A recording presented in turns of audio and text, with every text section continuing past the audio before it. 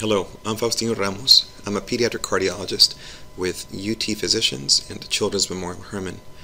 I practice at the Pediatric Subspecialty Clinic at Memorial Hermann, The Woodlands.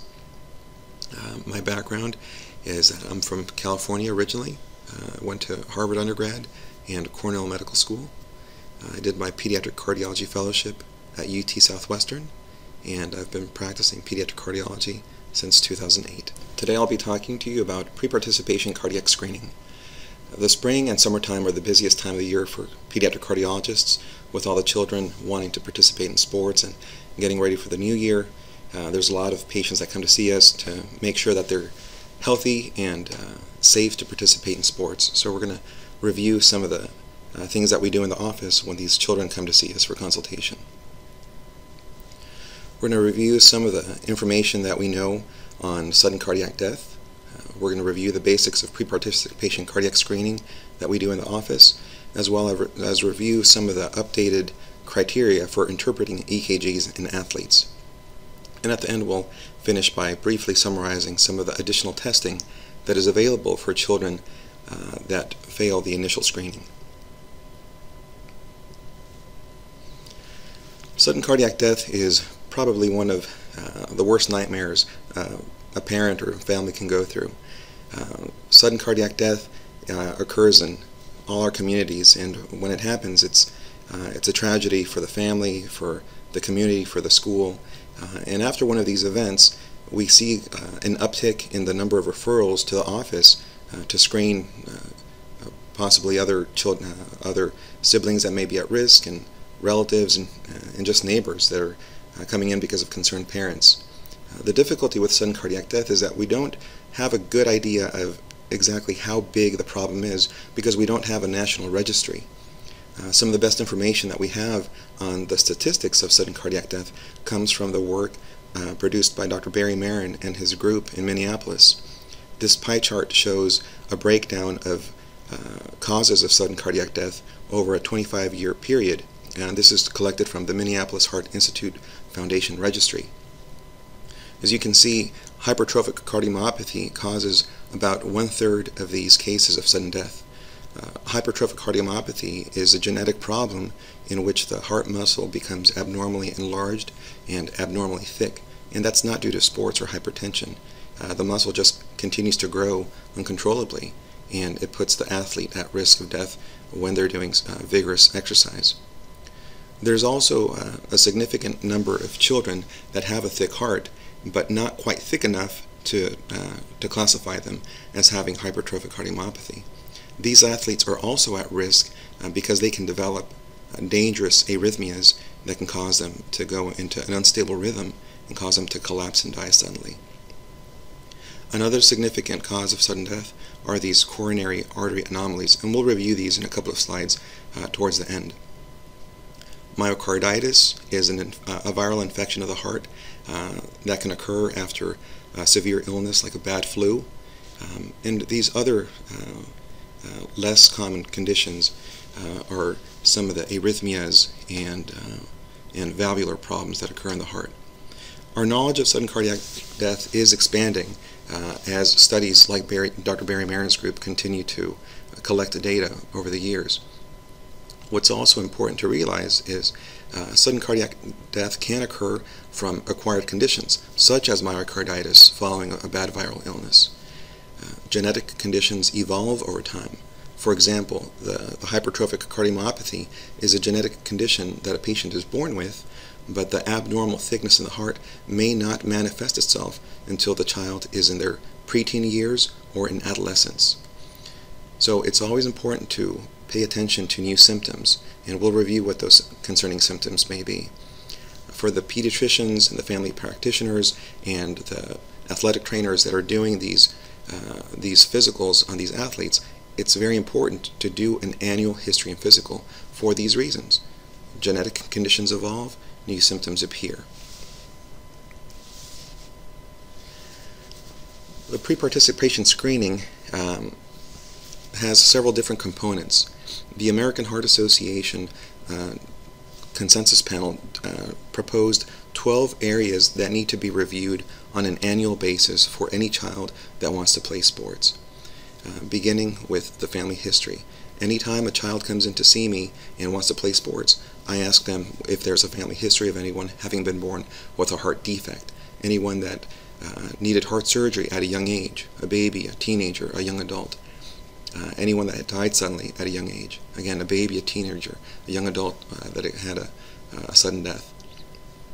We ask them about any concerning symptoms such as murmurs, chest pain, fatigue, dizziness, passing out.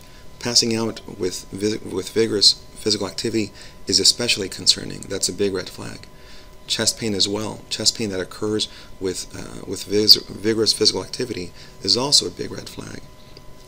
When we examine the patients in the office, we pay particular attention to the murmurs, the pulses in their legs, and any physical features that suggest an underlying condition like Marfan syndrome. And we'll review what Marfan syndrome looks like in a couple of slides. Their blood pressure is also very important. It's important to realize that in this list of 12 items recommended by the American Heart Association, a screening EKG is not part of the recommended screening for an athlete. The International Olympic Committee and FIFA do recommend EKGs and perform EKGs on all of their athletes, but that's not something that we're doing here in the U.S. at the moment. There are EKG screenings that are being done on a population basis in other countries, such as Japan and Italy. And we're hopeful that at some point in the future we'll develop the means by which to screen all of our teenage athletes going forward. But at the moment, the EKG is not a required component for the pre-participation screening. And we'll review that as well in slides towards the end of the presentation. So how are we doing with the basic history and physical? This was an article that was published again by Dr. Barry Marin's group in Minneapolis in 2006. And this was very interesting. They surveyed all of the athletic trainers and team physicians in all 122 professional teams. So that includes the NBA, the NFL, Major League Baseball, professional hockey, and Major League Soccer. So Dr. Barry Marin's group interviewed all the athletic trainers and team physicians and asked them how often they performed the history and physical on their athletes. Well, 100% of the teams performed the annual history and physical based on the league recommendations, but none of them covered all 12 points recommended by the American Heart Association. And I thought this is very interesting. You have professional sports teams that have millions and millions, if not billions of dollars at their disposal, and they've made a very large investment in contracting one of these athletes, and yet the team physicians and the athletic trainers aren't covering the basic 12 points recommended by the American Heart Association. I think we can do a lot better in our communities. Sometimes we get patients referred to us when the child has already had an EKG done somewhere else, and they're referred because the EKG was abnormal, but no one has taken the time to get an accurate family history or perform a careful physical exam. And I think that's the problem that we see ourselves getting into in a situation like this, where we have technology available and we're wanting technology to replace some of the basics. Again, the careful history and physical. And we can't let ourselves fall into that trap. The family history is very, very important. Again, when a patient comes in to see me in the office, I'll ask them if there's ever been a family member that was born with a heart defect, anyone that needed heart surgery at a young age, anyone that died suddenly as a baby, a teenager, young adult. Is there a family history of congenital deafness, pacemakers, defibrillators, seizures? The family history, the causes of sudden cardiac death that have a genetic basis cover the gamut, cover the spectrum from arrhythmias to structural heart defects to cardiomyopathies. And again, if you look at the pie chart from Dr. Marin's group, you can see that hypertrophic cardiomyopathy is again a genetic condition. Arrhythmias are also a very important part of sudden death, and the structural heart defects such as mitral valve prolapse, aortic stenosis. So the family history is very, very important here. We ask patients about a history of murmurs, hypertension, fatigue, syncope, chest pain, shortness of breath, palpitations. In truth, these symptoms are very, very common reasons for referral to a pediatric cardiologist. For the primary care physicians out there that are taking care of the children, this can be a very difficult area for them, because a murmur can be an innocent murmur when there's no heart defects. It's just a part of normal childhood development. However, a murmur can also be due to a serious condition such as aortic stenosis, subaortic stenosis, pulmonary stenosis, hypertrophic cardiomyopathy. Hypertension as well is becoming increasingly prevalent in our children as they continue to gain weight and are out of shape. Sometimes kids come from families where there's a very strong family history of hypertension, and everyone has essential hypertension. However, that hypertension can also be a reflection of an underlying cardiac condition called a coarctation, which requires surgery. Fatigue is also a very common complaint in our office, and sometimes I'll joke with a parent, what teenager do they know of that isn't fatigued? But fatigue can be an underlying marker for heart disease or a heart muscle problem, such as a cardiomyopathy. Dizziness and fainting are also very common complaints, and oftentimes they're the garden variety vasovagal syncope that people experience when they see blood or needles or see something shocking. But syncope or passing out can also be due to a hypertrophic cardiomyopathy or an arrhythmia. So the point here is that there are a variety of different symptoms that are very common, but a small number of these patients with seemingly common symptoms can have a serious underlying cardiac condition as the cause for those symptoms. So the primary care physician needs to be able to distinguish those normal, innocent conditions from the more serious conditions and be able to make judicious referral to a pediatric cardiologist. As a pediatric cardiologist, I'm happy to see these patients in the office all the time because I have additional testing available at my disposal that will help me distinguish the innocent common condition from the more serious conditions that require additional investigation, therapy, surgery, or limitation from sports. We're going to review some of the important findings here on physical exam. I'm not going to discuss the evaluation of murmurs because that's going to be a more lengthier discussion. I'm going to discuss the importance of measuring the pulses in the legs and evaluating patients for the stigmata of Marfan's syndrome. And the reason why these two things are important is because coarctation is a condition that is a congenital heart defect that often goes unrecognized for many, many, many years. There are some adult patients with hypertension that is not able to be controlled with blood pressure medication because it's due to an underlying heart condition, an abnormality in one of the arteries that requires surgery, and the hypertension will not get better until the surgery is performed. We see this problem occur in children as well. With Marfan syndrome, we're going to review here how you can identify patients that may have this condition. Marfan syndrome, patients with Marfan syndrome have a characteristic body build. People think that President Abraham Lincoln may have had Marfan syndrome. These individuals are very, very tall and thin. Typically they have long, slender fingers, very hypermobile, flexible joints.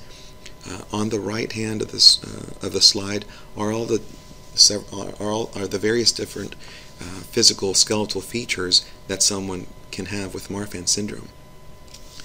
If you look at the center picture here, if a patient is able to bend their thumb and extend it beyond their palm, that is called the thumb sign. If they can encircle their wrist with their thumb and small finger and basically bring their hand out through that circle. That's the wrist sign. These two signs together give the patient 3 points on this skeletal survey. A total of 7 points is considered a positive systemic score and is suggestive of Marfan syndrome. This condition here on the bottom left is called a pectus excavatum, where the breastbone has an indentation, has a kind of a sunken-in appearance. On the right-hand side, this is a pectus carinatum, where the breastbone sticks out. The pectus carinatum is a little bit more characteristic for Marfan syndrome, and this gives the patient 2 points on the scale, whereas the pectus excavatum only gives him 1.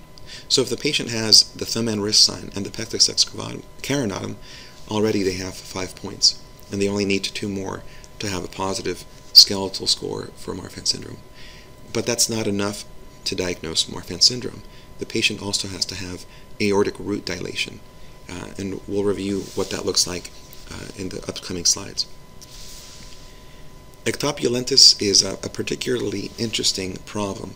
This is a dislocation of the lens of the eye, and it causes patients to be nearsighted, have very blurred vision, and astigmatisms. This condition is so strongly associated with Marfan syndrome that if the patient has ectopulentus, it almost guarantees that they have Marfan syndrome. They still have to have some root dilation, however, and then they're considered having Marfan. Marfan syndrome came to national attention this past year during the NBA draft. There was a young athlete that was a basketball star and was slated to be drafted in the first round and was discovered to have this condition. And interestingly enough, he had this condition, the ectopulentus, and surgery performed for this condition at a younger age, but the association with Marfan syndrome was not made at that time.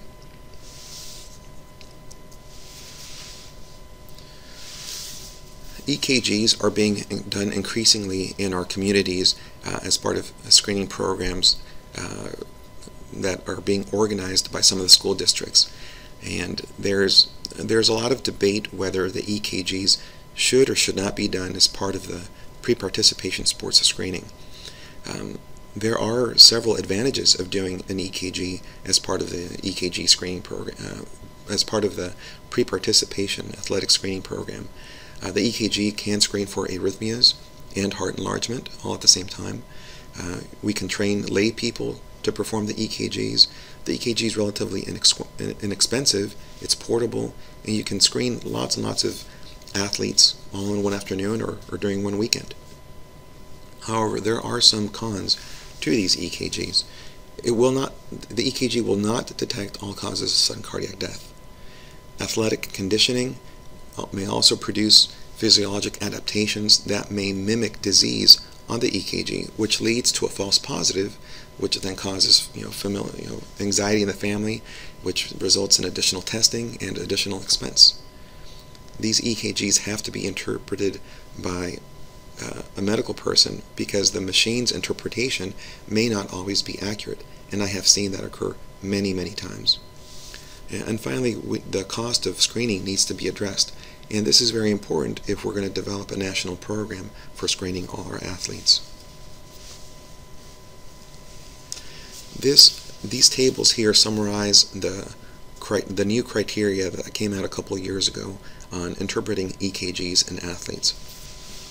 There are several physiologic adaptations in athletes that are now increasingly recognized as normal. Athletes can have a very low resting heart rate simply because of their aerobic conditioning. As long as the heart rate is greater than 30 beats per minute and they're not having any concerning symptoms such as fatigue or dizziness or passing out, that's normal. Sinus arrhythmia is also normal, and there's several other things here that you can see in this first panel that are now considered normal EKG findings in athletes. I'm going to review number 8 briefly because we're going to show a couple of slides coming up how this can impact an EKG interpretation in an athlete. The EKG can be a good screening test for heart enlargement or left ventricular hypertrophy. Isolated voltage criteria for left ventricular hypertrophy are now considered normal as long as they don't have any other abnormalities that also suggest enlargement, such as left axis deviation, left atrial enlargement, ST segment depression, T-wave inversion, or pathologic Q waves. And we'll see an example of that next. Conversely, over here on the right side in Table 1, these are all the findings that are still considered abnormal in athletes.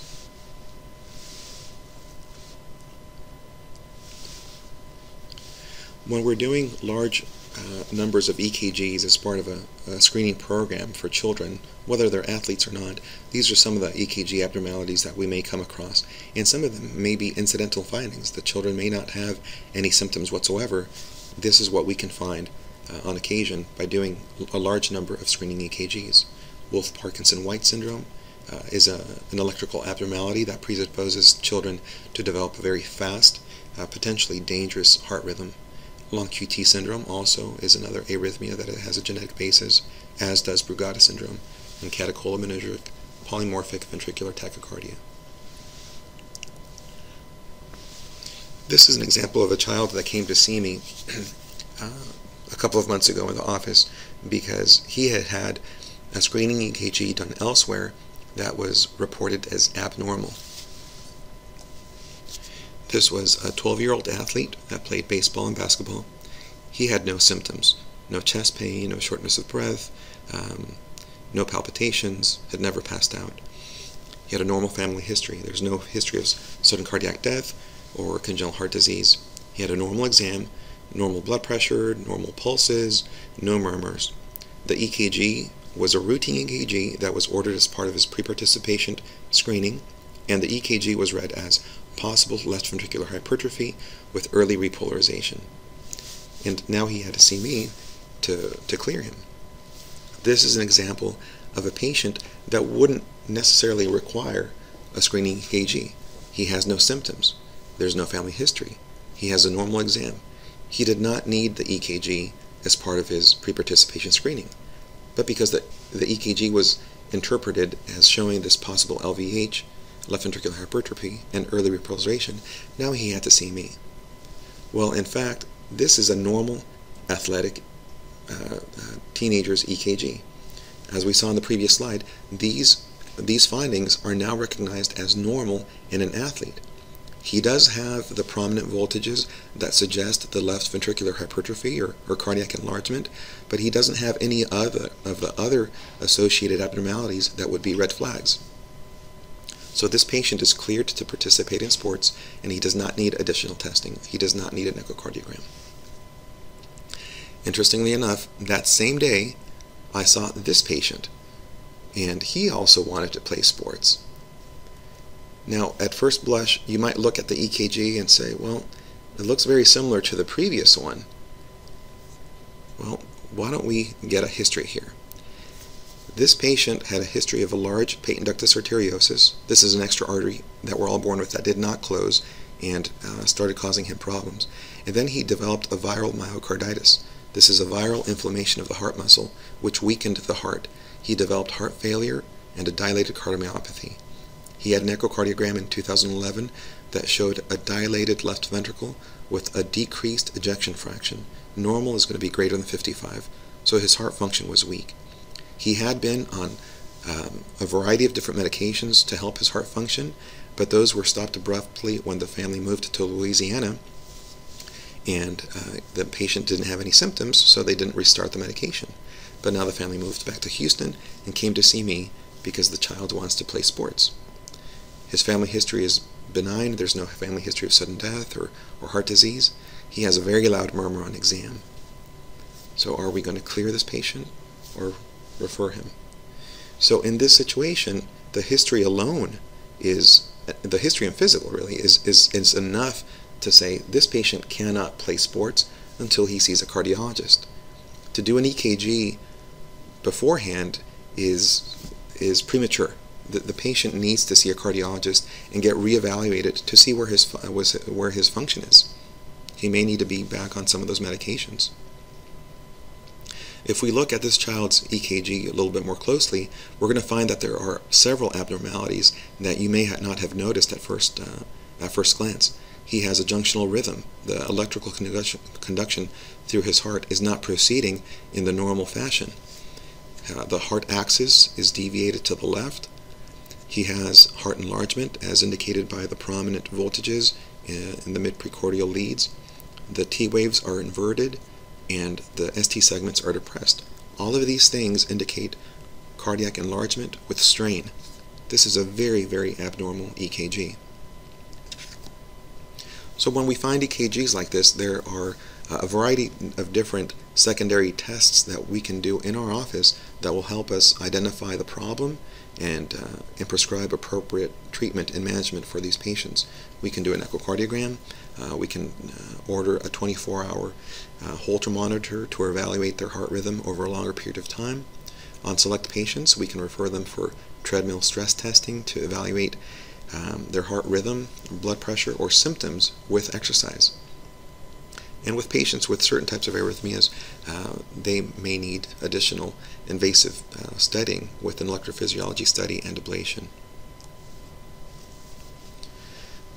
This group of images shows the types of views that we obtain on echocardiogram and the different types of heart conditions that they help identify. Over here on the left-hand side, this is a picture of the aortic valve with the origin of the left coronary artery and the right coronary artery on the opposite side. These two small arteries are the small blood vessels that supply the heart muscle itself with oxygen and with blood. It's important to note that when we do the echocardiogram, we're not looking for cholesterol in these vessels. We can't see blockage or cholesterol deposits in these arteries. We're simply looking for the anatomical origin of the arteries. Are they coming out of the valve from the correct spot? Here in the center, we can see the mitral valve, the aortic valve here, the left ventricular, the left lower chamber, the left ventricle here, and the wall that separates the left ventricle from the right ventricle. And this is an apical four-chamber projection showing all four chambers in one picture. Hypertrophic cardiomyopathy, we've discussed at the beginning. This is a genetic condition that causes an abnormal enlargement of the heart muscle. And you can see here on the left side, this patient may have had some hypertension. The heart muscle is a little bit thicker than you would normally see. And it looks like this patient may have died from a heart attack here. There's a little area of infarct. On an echocardiogram, this is what that patient's heart may have looked like here on the left. Whereas on the right, this is a patient who has hypertrophic cardiomyopathy, and the heart muscle is abnormally enlarged, and it's not because of hypertension. It's simply because they have a genetic problem that is causing the heart muscle to enlarge and thicken at an uncontrollable rate. Patients are born with this condition, but the thickness may not manifest itself until the teenage years, or in some cases even young adulthood, people in their 20s and 30s. This is a dilated cardiomyopathy, similar to that second EKG with the boy that had the viral myocarditis. On the right side, you see that the heart muscle is very dilated and the walls are very thin. With the echocardiogram, we can see the contractility of that muscle is decreased in comparison to normal. So this would be what that patient looked like, with a decreased ejection fraction and a dilated heart. On the echocardiogram, we can evaluate for aortic root dilation, which is an abnormal enlargement of that main artery coming out of the heart. The aorta supplies the oxygenated blood to our brain, and to our muscles, to all the body. People who have a bicuspid aortic valve or Marfan syndrome can have abnormal enlargement of that artery. So the aortic valve here looks like a Mercedes-Benz sign when we see it on the echocardiogram. This patient here has a bicuspid aortic valve. All three leaflets are present, but two of the leaflets are fused together and do not separate. So it functions as if there are only two leaflets, hence the term bicuspid. This is what the surgeon would see in the operating room. 3 leaflets, but 2 of them are fused together. This is a functionally bicuspid valve. Patients with this condition can develop aortic root enlargement that can progress gradually over many, many years and decades. So again, at the top right panel, this is a normal aortic root. This root is mildly enlarged, and this one is severely enlarged. When patients develop aortic root enlargement, we have to, once it crosses a certain threshold, we have to tell them that they cannot participate in contact sports because of the risk of rupturing that artery, which could be catastrophic and cause a sudden death on the field. So again, we see this enlargement occur with bicuspid aortic valve and in patients with Marfan syndrome.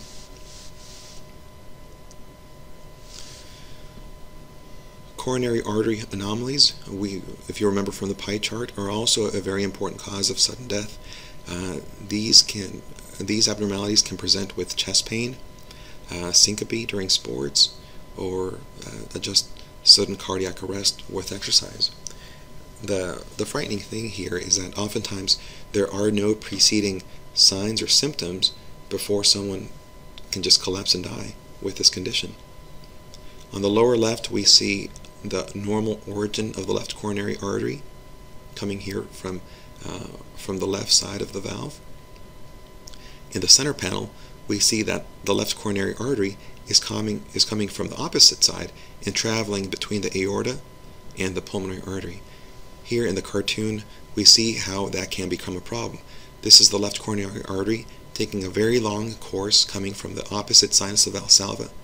What happens during exercise is that the blood pressure increases in both of the arteries, and it can squeeze that main blood supply to half of the heart, and the athlete will suddenly collapse and die suddenly. This happened to a very, very famous basketball player about 30 years ago. He was an NBA All-Star, was in the Hall of Fame. He retired from the NBA after having suffered a knee injury, and a couple of years later, after he retired, he died suddenly during a pickup game of basketball at his church. And on autopsy, he was discovered to have this condition.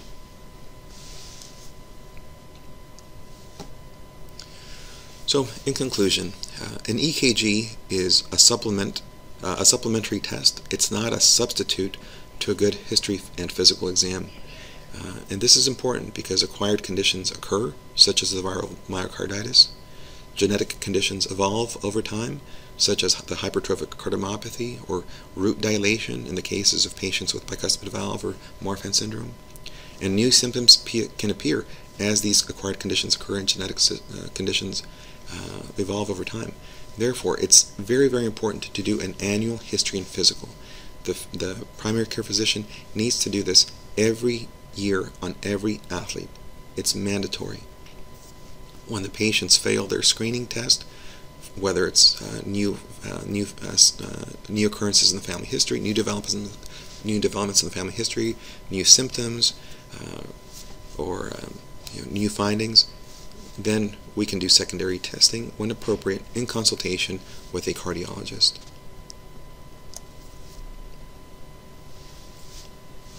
We're always available and happy to see your patients at any time. Thank you.